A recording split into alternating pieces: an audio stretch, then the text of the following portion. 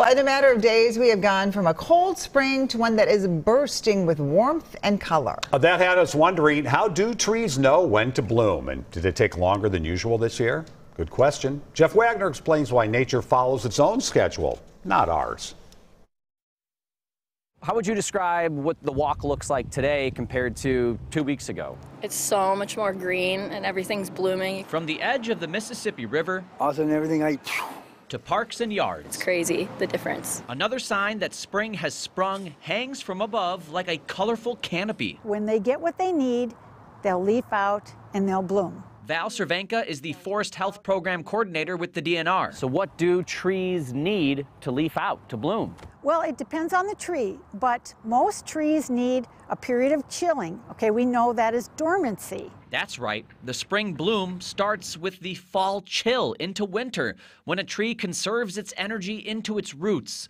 Then 3 pieces to the puzzle emerge in March and April, allowing plants to know that breaking their buds is almost safe to do. And what happens to our days in the spring? Oh, okay, they're longer. Longer days mean more sunshine. More time to soak up the sun is key. So too is moisture, which hasn't been much of a problem this season. And lastly, more warmth. They're called degree days, but it's not temperature, it's a heat unit.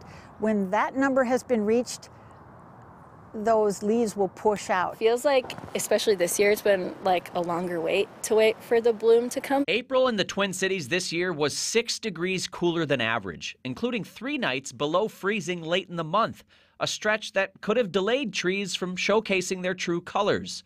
I took this picture on April 30th in 2020.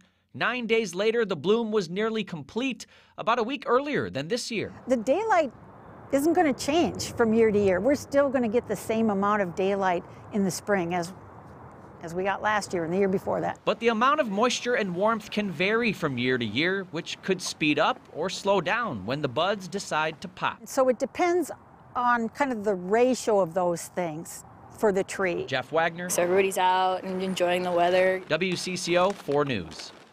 Sudden warm spells in late winter and early spring can confuse some plants to bloom early, but then you know what happens. It goes back to freezing the nights that follow, and then those leaves rarely survive.